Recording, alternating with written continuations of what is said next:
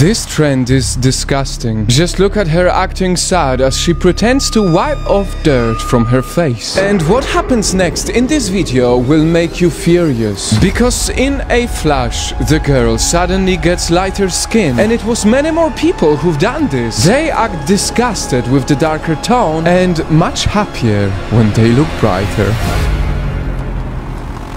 Night fam, just the previous video you saw got 2 million views. And it's just disturbing how many people proudly use this filter without seeing there's something wrong with it. Again and again, they would make gestures showing distaste for darker skin, wiping it off like it was dirty to have it, and then just flash a huge smile after it vanishes. This became a trend until finally someone realized this is wrong. They reported it, and now the filter is banned, but the story doesn't end here. I remember when I was a kid, my father told my mother that she destroyed my future just because she let me swim in the sun. And I'm not even from India, but this obsession with fairness has just followed us everywhere. That's the way I like it, dance and shout it loud, baby.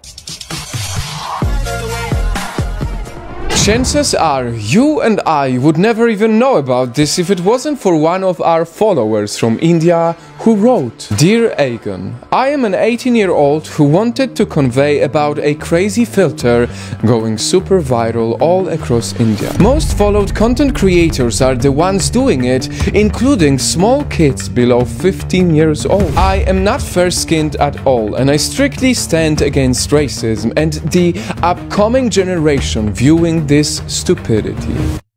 It is people like him who grew up seeing fair-skinned celebrities being adored in the media. People who watch commercials promoting whitening products as a must for beauty. From the very young age they were told that being dark meant being worse and being whiter meant being better. And that is exactly why we have to make a stand against it. We cannot allow this mindset to be passed on to our kids and grandkids, because this issue is not just happening in India. This is happening all around the world.